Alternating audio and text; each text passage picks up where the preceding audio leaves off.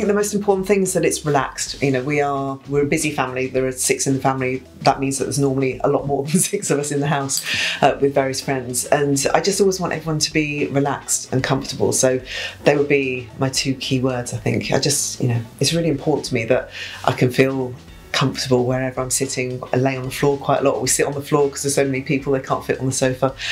So just being comfortable is the most important thing.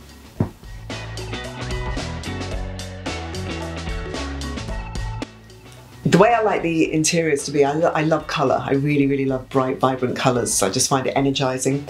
And I also really care about the texture and the feel of things. So I like a lot of velvet when it comes to the sofas and the cushions, and like mixing and matching. I like different shapes and the way it all fits together and all the different pieces we have around the house. I just like things to be interesting. And I like them to be memories from throughout our lives. So obviously working in the music industry all my life, there's a lot of memorabilia all around. And with every little thing that we have, there's a story behind it, and it documents the kids' lives as well.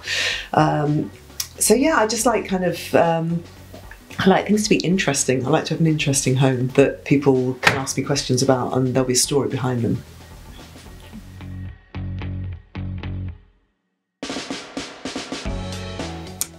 Well, we live in a barn. It's a barn conversion, so we've got some amazing flagstones, which I actually really like. We're lucky we've got underfloor heating, so I'm someone who walks around in barefoot all the time, and the texture is really important to me, the way things feel. So I love the feeling of having wooden floors, flagstones, but then also the comfort that rugs bring to that as well, so mixes and matches. When I was growing up, I grew up in the 70s, and I remember we had sisal everywhere, and so I just remember it being incredibly hard on my feet. So that's why I love the luxury of having very soft carpet, I think, which is what I've done upstairs.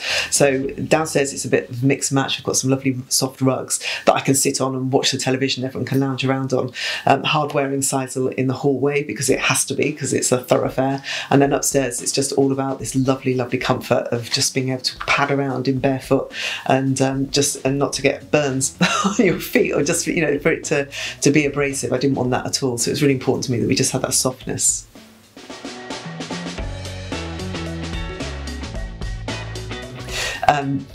I decided to go for wool because I love the look of it, I love the feel of it. I think I've got to a time in my life now where I feel I can be a bit more grown up. I mean, I'm never going to grow up completely, but my kids are a little bit older, so there's less chance of spillages.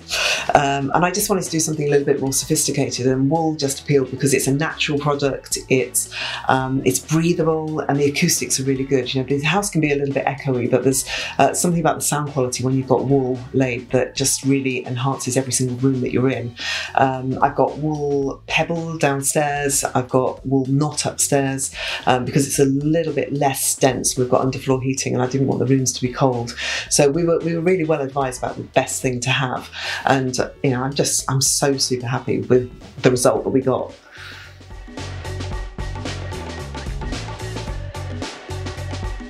We couldn't have had a better experience with our carpet fitting. So it was Andy from Wilton Locks, and it's a place that I've driven past loads of times throughout my life, but hadn't realised the service they provide. And he came and measured up. It matters when someone comes into your house who they are and how they behave. So he came and advised me, constantly was in touch all the time with all the irritating questions that I have. And when it came to the actual carpet fitting, I forgot that I booked the fitting, bizarrely. I thought it was a week later. So I was sitting in a coffee shop and got a message to say that the guys were there ready to fit the carpet. So I literally had to put my coffee down, come home and empty the whole house, and it was just completely upside down. But they were so ridiculously accommodating. Like, they didn't complain, they were very helpful, they moved all the furniture, were very patient, and then put everything back together and advised us what things needed to go where, and took photographs. So they were brilliant, absolutely brilliant. I was so grateful for them being so accommodating in the face of my idiocy.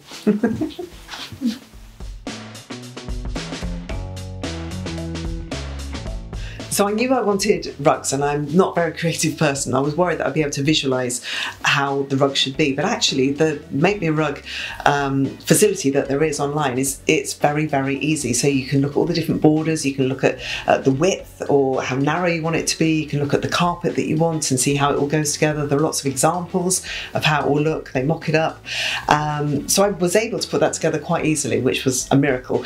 And then they sent me out a sample as well. So it really wasn't very long between me designing the rug online and actually being in situ in the house, which surprised me so much, and yeah, I was really happy with it.